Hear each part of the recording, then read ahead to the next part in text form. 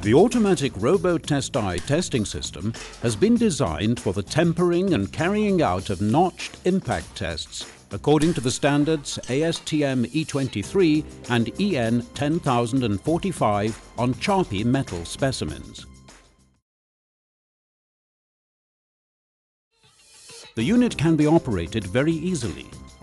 The operator loads up to a maximum of 90 specimens individually into the magazine.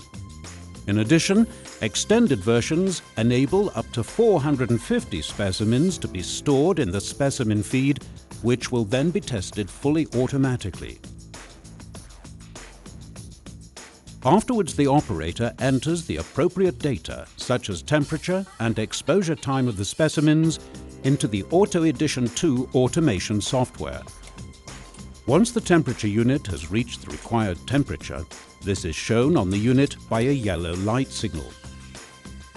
Once the specimen has then also reached the corresponding exposure time, the signal lamp switches to green and the testing sequence starts fully automatically. The specimen is now taken from the temperature unit into the Pendulum impact tester and the test is triggered off. This takes place within the required 5 seconds. The individual specimens are tested one after the other.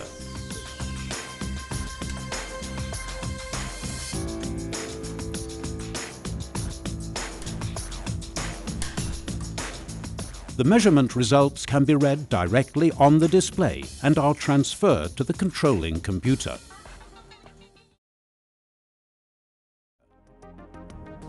The unit can be supplied with a magazine capacity of 10 up to 450 specimens with a tower magazine on a motor conveyor belt.